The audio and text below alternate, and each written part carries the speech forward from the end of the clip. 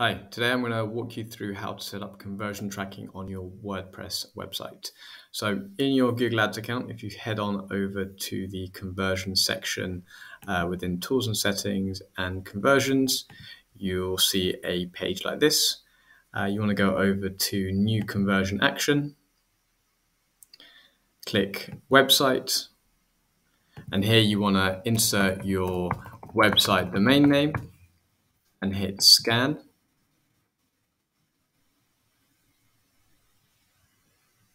And now you'll have two options. So you can either go ahead and set up the tracking by having a final URL that the user lands on, or you can set it up manually.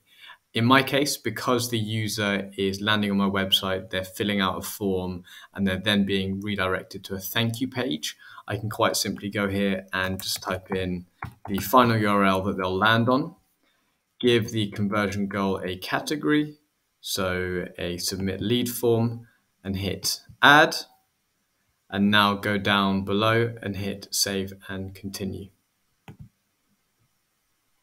You'll now get a page like this. So the next thing you need to do is go ahead and set up the Google tag.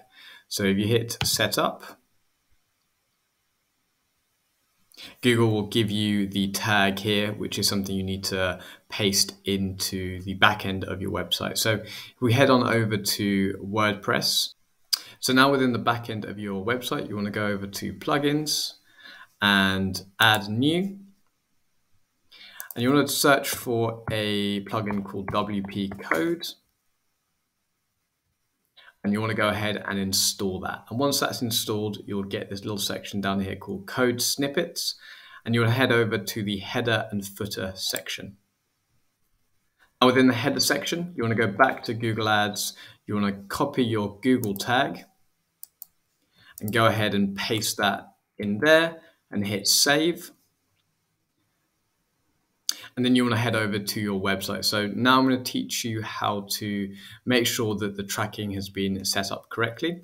So one thing you want to add to your Google Chrome is a Tag Assistant Legacy plugin. So if you type that into Google, you'll be able to download and add that to Chrome. And then once you've got that installed, you want to go ahead and activate it. You want to hit enable and then record and then refresh your website. And there you can see we've got our global tag, which is set up correctly. And now you simply just need to navigate over to your thank you page.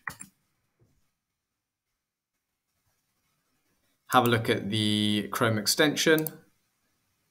And here we can see Google Ads conversion tracking is set up correctly.